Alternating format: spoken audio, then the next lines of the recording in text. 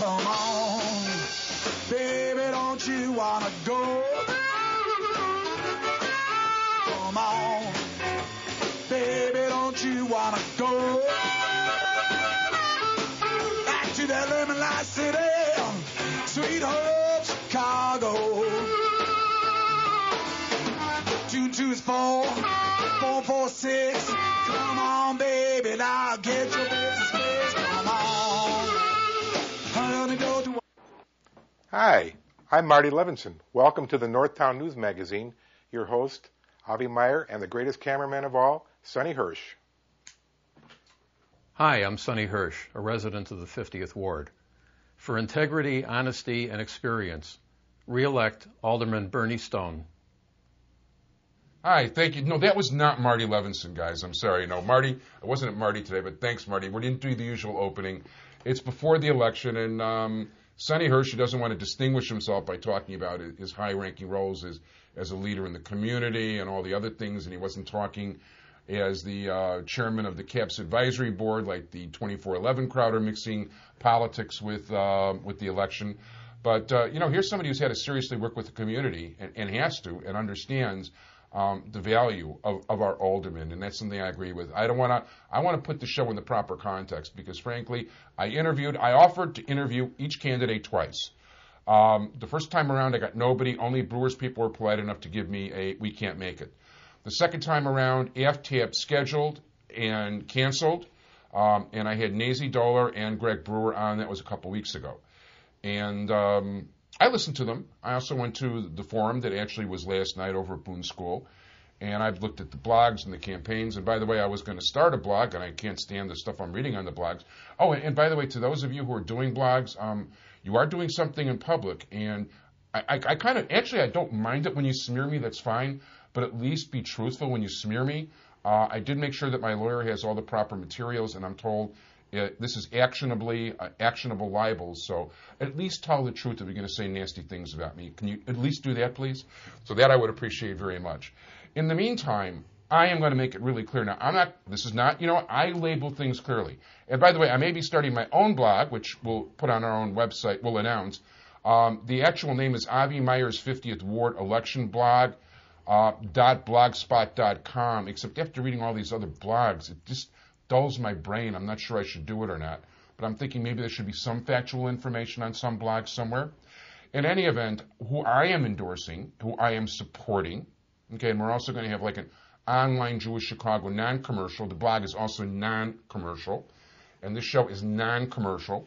I am strongly supporting our present alderman, who I hope gets at least 2 or 3 more terms, minimum. I want him to beat Vito Marzullo's record. And, after seeing this crew in action, I'm just not impressed. Not even a little bit. Okay. In any event, at this point, I want to introduce you to, as far as I'm concerned, so far and away the best alderman we could possibly have around here, Alderman Berny Stone. How are you? Thanks, Avi. Thank you for your endorsement. And I want to thank Sonny for the kind words that he said. And thanks for everything, and thanks for being as kind as you have been to me. And I want to thank all the people who have been so supportive of me. And the people have been very nice to me. And this has not been a very pleasant campaign, quite frankly. It's not that it's a hard campaign, it's that it probably is one of the dirtiest campaigns I've ever been involved in. And it's a campaign where I've been the only one talking issues, and everybody else has been talking about my age, about my family, about quite frankly, about lies. They talk about how I'm not available, how my office doesn't service people, all of which are just not true. I'm in my office every Monday and Thursday evening. That they failed to mention. Oh yeah, there was a big demand that last night is evening hours. And by the way, a staff that's there 40 hours a week. Now, don't you have more than 40 hours of... Of course. Alex is in the office every morning at 8 o'clock. Sometimes he's there at 7:30.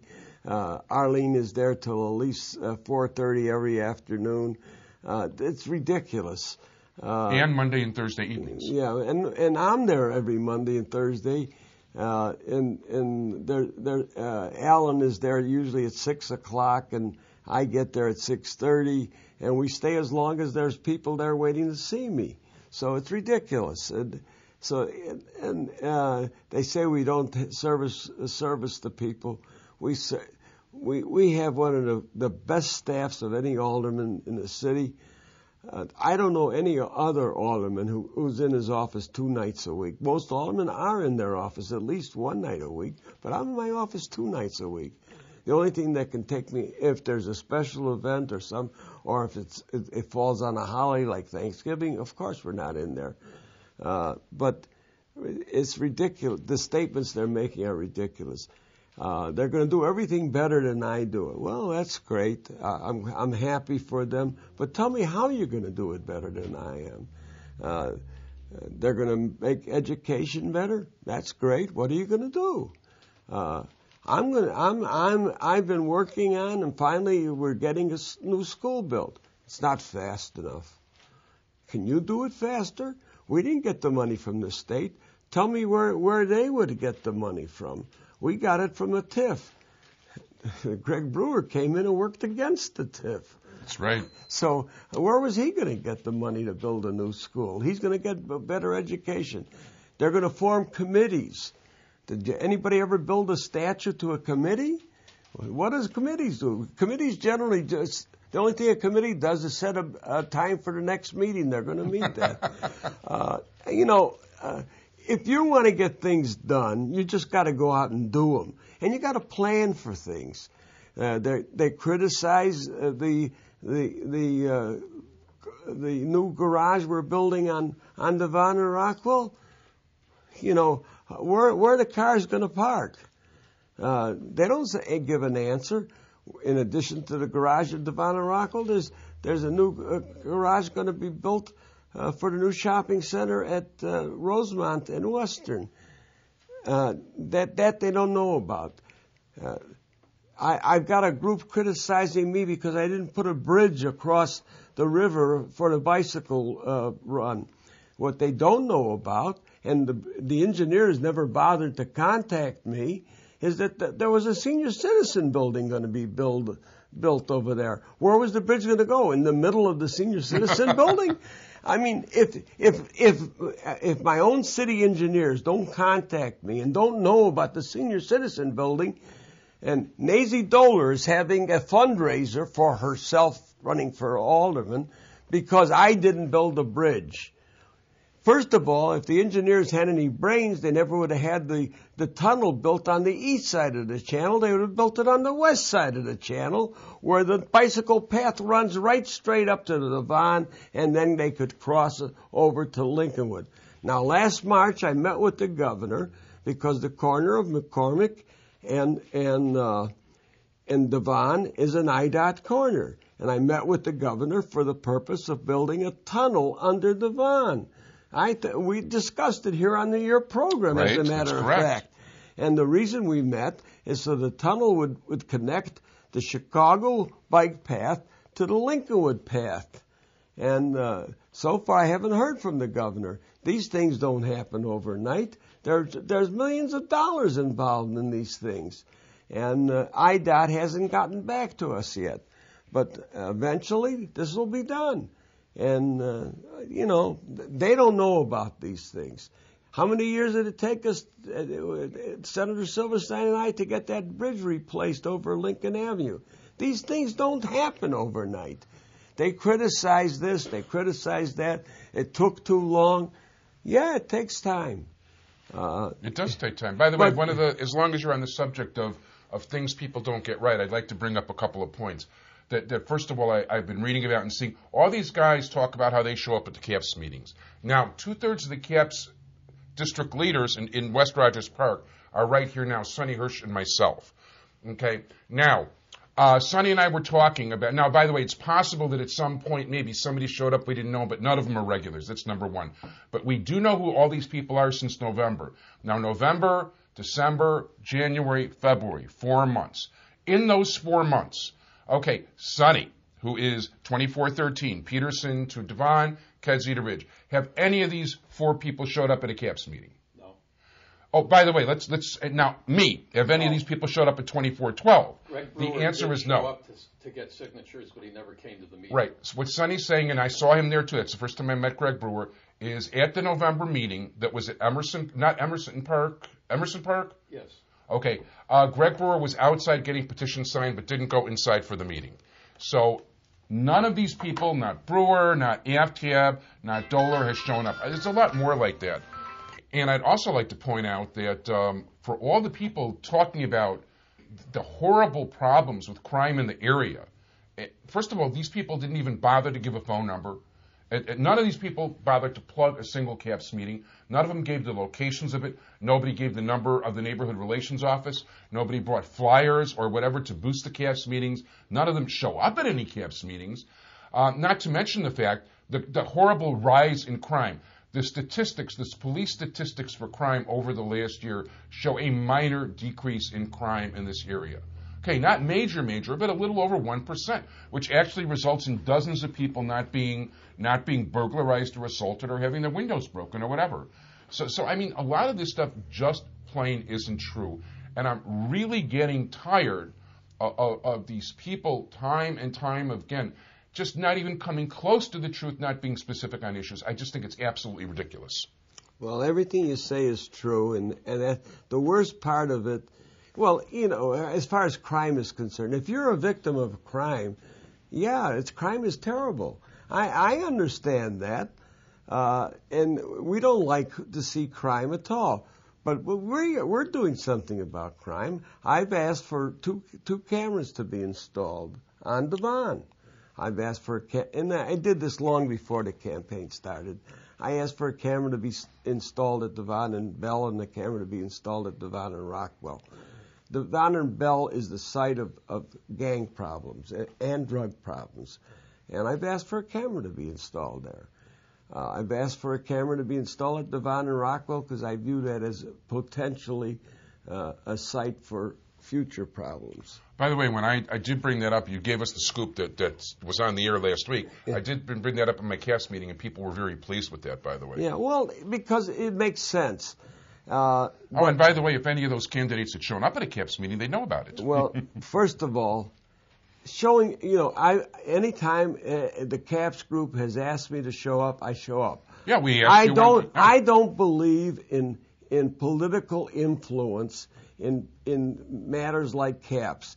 As you know, I was one of the people who helped CAPS get started. That's right. This was one of the very first pilot districts for CAPS. We were one of the 5 pilot districts for CAPS, and the reason for it is Joe Moore and myself were 2 of the people who insisted on the CAPS program. And also, by the way, and I know that our present Commander Ratner, when he was the community policing sergeant. He was the sergeant at that time. You've always had a close relationship, and not just with him, but with the commanders also.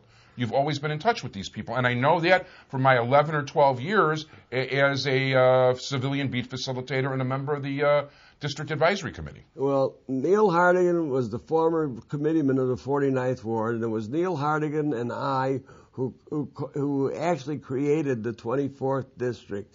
And I still have a treasured picture of the 2 of us, along with the original Richard J. Daley, of us digging the ground for the groundbreaking for the 24th District building. And the building was completed in 77, and the station was open. It was in February, if I remember correctly, of 77 that the 24th District was open. So, I've been around here a few years, yes. And, I am a senior citizen. I plead guilty. My wheels don't work as fast as they used to work, but the brain is still going good. And that's pretty evident by the show, and we talk usually a half an hour, and it's nonstop. Now, I'd like to discuss, if I may, the question that they raised at your meeting of why I don't show up at these the debates. We met with the other candidates.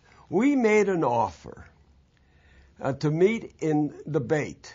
We made an offer to meet in debate with each and every one of the candidates directly on a one-on-one debate.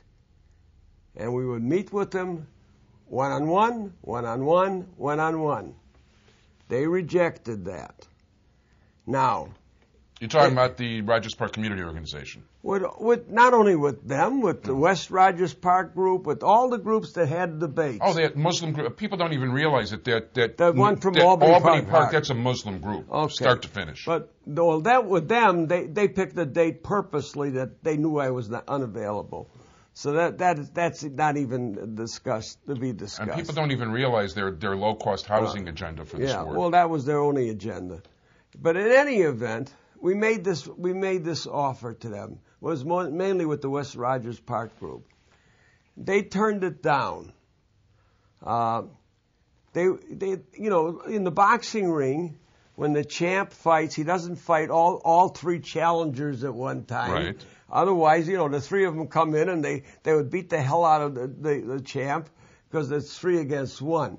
He fights each challenger, and then he meets the next challenger, and then the next challenger. He doesn't fight all three at one time. I don't want to be a piñata where they're all going to hit me with a stick. And I offered to meet each and every one of them singly. If they wanted to meet me even on the same evening, I'd meet them separately with a little break in between. But I was ready to meet them individually.